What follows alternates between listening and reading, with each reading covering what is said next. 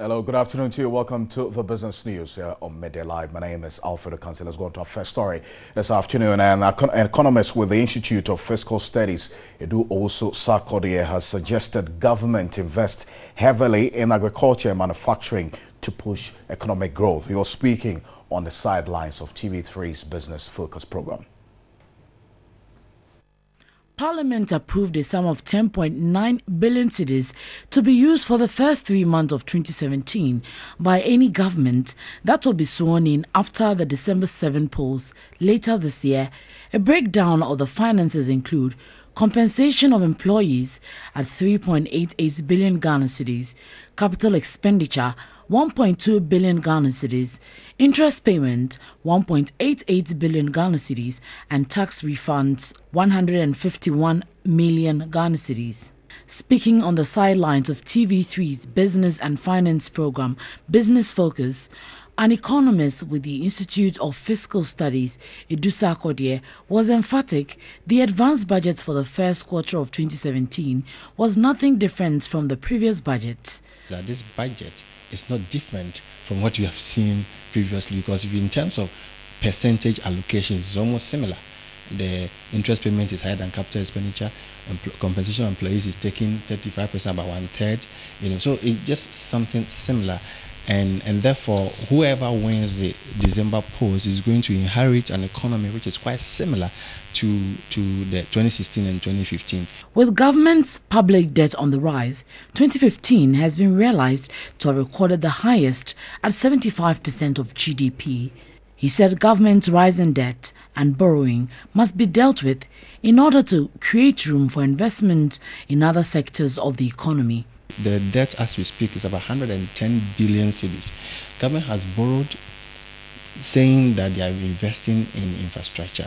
And when you borrow to invest in infrastructure, there's nothing wrong with it. But this borrowing to invest in infrastructure must lead to economic growth.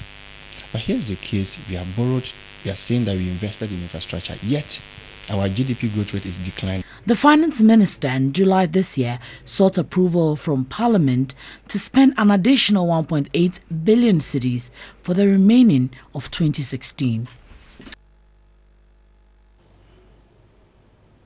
On to other stories, Minister for Employment and Labour Relations, Haruna Idriso, is hinted the government is considering giving tax rebates to companies which offer employment to young graduates as part of measures to deal with the growing unemployment in the country. The president of the Association of Ghana Industries, James Asiedu-Dartey, is saying that the success of such a measure will depend largely on the level of rebates government gives to these companies. The Employment and Labour Relations Minister hinted to mitigate the effect of growing unemployment, government is considering offering incentives to encourage businesses employ young graduates. He also urged universities must return to their core mandate. Essentially, it will deal with a major national ill, and the ill is that when many of the young people come out of university knocking at your doors, the answer is always that no working experience. Where else can they find a working experience other than the opportunity and platform that you offer them as starters? Meanwhile, President for the Association of Ghana Industries, James Asiedu-Dartey, says if such interventions will succeed, it will depend greatly on what is being offered.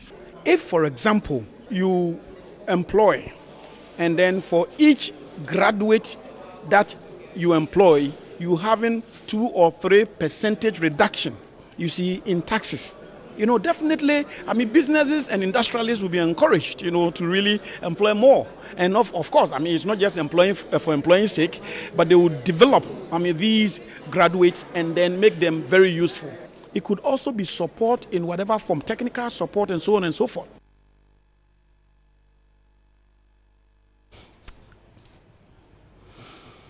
So that's it for business.